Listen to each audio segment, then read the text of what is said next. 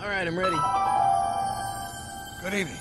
I'm Dr. Emmett Brown. I'm standing on the parking lot at Twin Pines Mall. It's Saturday morning, October 26, 1985, 1:18 a.m. And this is temporal experiment number 1.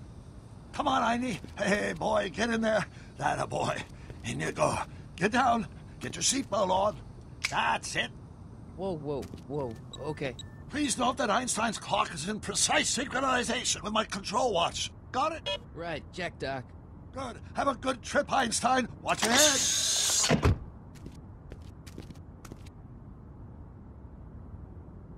You got that thing hooked up to the car? Watch this. Yeah, okay. Got it.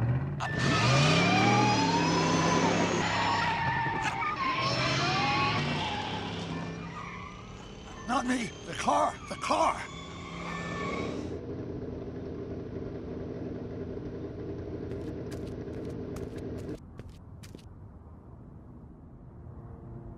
If my calculations are correct, when this baby hits 88 miles per hour, you're gonna see some serious shit. Watch this, watch this.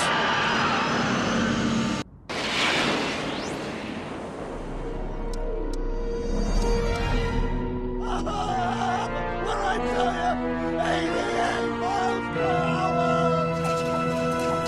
The temporal displacement occurred at exactly 1:20 a.m. and 0 seconds! Jesus Christ. Jesus Christ, Doc. You disintegrated Einstein. I'm not Marty. I didn't disintegrate anything. The molecular structure of both Einstein and the car are completely intact. Where the hell are they?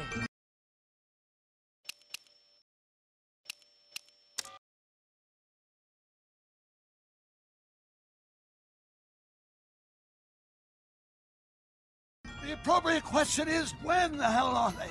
You see, Einstein has just become the world's first time traveler.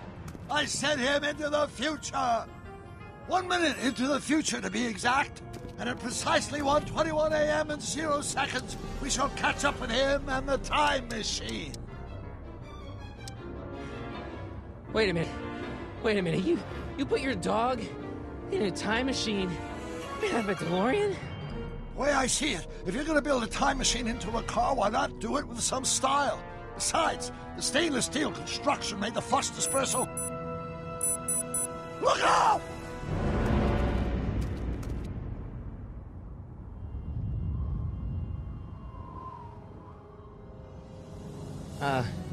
Doc? That's peculiar. Where's the car, Doc? It should have caught up with us 27 seconds ago. Doc, what happened to Einstein? No need for concern. It's probably just a minor miscalibration of the time circuits. Marty, could you get my notebook? It should be in the toolbox.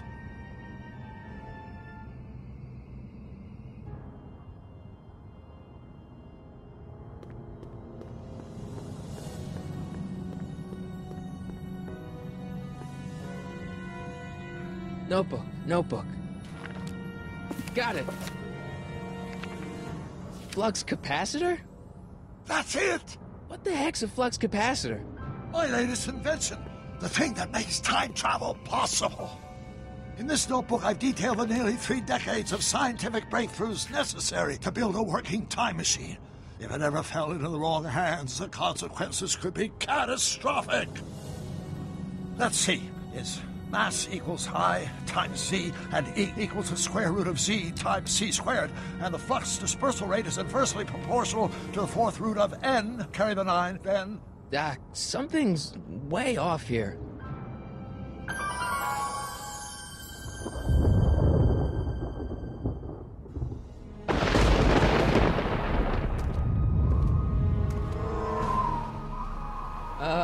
Doc?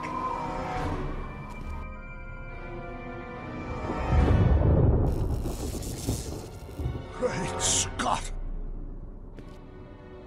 Doc, what is it? I've made a horrible mistake.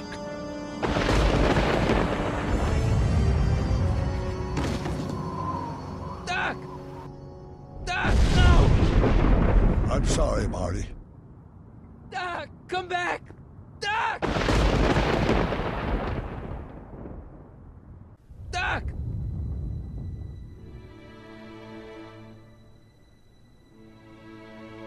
Marty, is everything okay? Yeah, Mom, it was just a nightmare. I was in the past, and Doc was there. Well, you're safe and sound now. Back in good old 1986. But you'd better get up. Your father's waiting for you. Huh? Weren't you going to meet him over at Doc's? Holy crap, I'm late!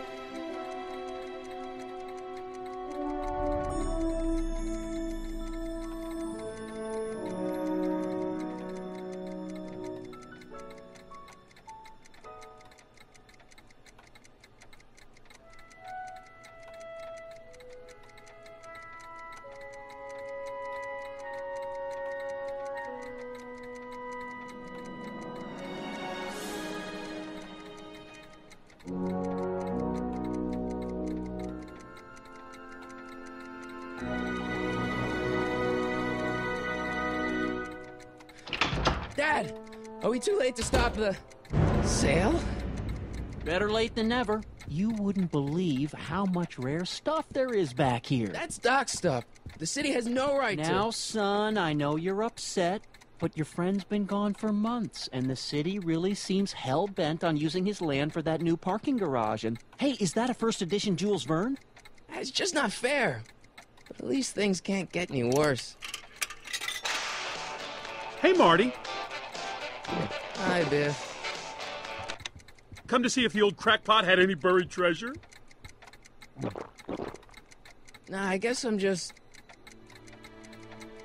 remembering.